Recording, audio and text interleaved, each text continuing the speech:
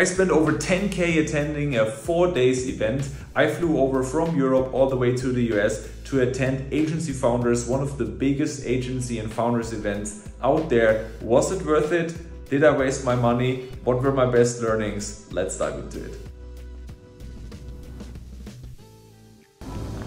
So good morning, we just arrived at the airport in Barcelona and we're flying to Atlanta today. Super excited about Agency Founders. Gonna take you guys with me and we're heading now first into the airport lounge and then gonna take off. So we had a cool flight with business class to be able to sleep a little bit. Then we arrived and directly played Top Golf. That itself was super epic, arriving on the first day and then organizing directly with a bunch of other guys.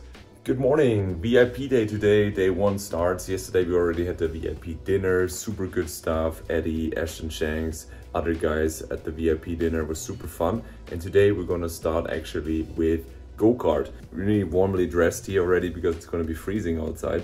Super excited for this, let's dive into it. We had fun on that first VIP day, did go-kart. Actually won one time, the other time I lost because I had a bad card.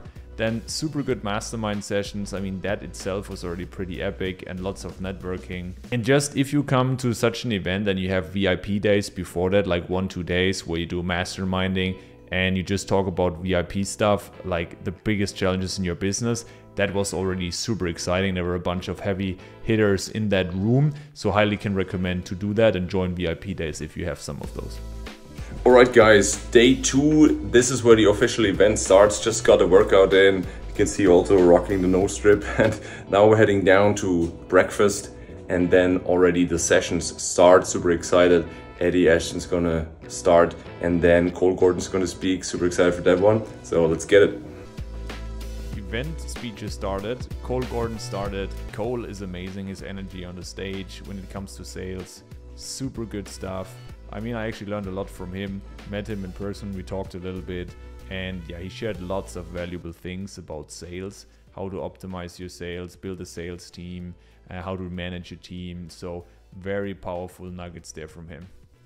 In general, one of the biggest learnings I had when it comes to sales at the event is that you gotta have high standards for yourself first and for your team and culture. And with that high standard A-player culture, you will then attract A-player salespeople because they have to fit your culture. And if they're not an A-player, they have to be weeded out if they're not a good fit. Then next up was Gary Bird. Super powerful learnings about building culture, hiring. This guy's super successful building his own business with like tons of employees. And for Gary Bird, I can tell you, like, he shared cool tools like the 9-box matrix, how to evaluate your employees, how to build better culture, like cool tools like Caught Being Awesome. That's something we're implementing ourselves right now, which means that every day, every week on the team meetings, you're actually celebrating one person that you caught being awesome that lived in line with your company values. So highly recommend that one. Super good speech as well. Then we had good lunch, always super good food there, always dialed in, healthy. Then we had more speeches by D-Dang.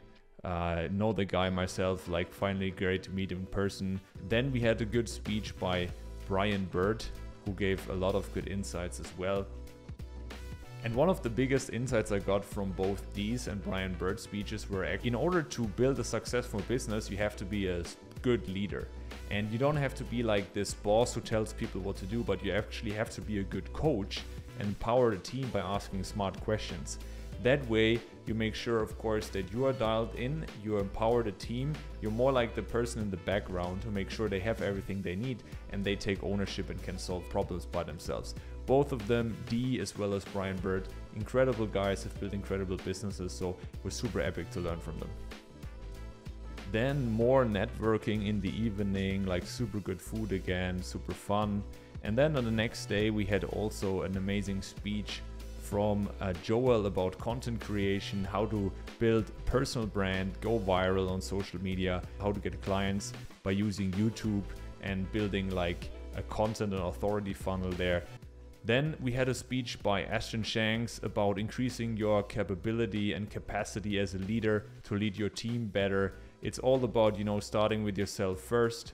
And then he shared like lots of prioritization and other strategies And then afterwards, the man himself, Eddie Maalouf, shared how they're adding 200k new monthly recurring revenue every single month. That was powerful as well. We had also Jana Lee talk about operations. That was a super powerful speech actually, because she talked about as well how to build that 8-player team, make sure you get out of the operations, and how to empower them more with the right expectations. As you can see, it's all related to you being a good coach and setting the right systems in place for your team so they can thrive, and finding the right people and putting the right people in the right seats. We had a speech by Cody Jefferson, this super inspiring dude, learned a lot from him. Ask yourself better questions and level up the standards you have for yourself. These were my biggest takeaways from him. And so guys, the whole event, was it worth it? I can tell you, definitely it was worth it.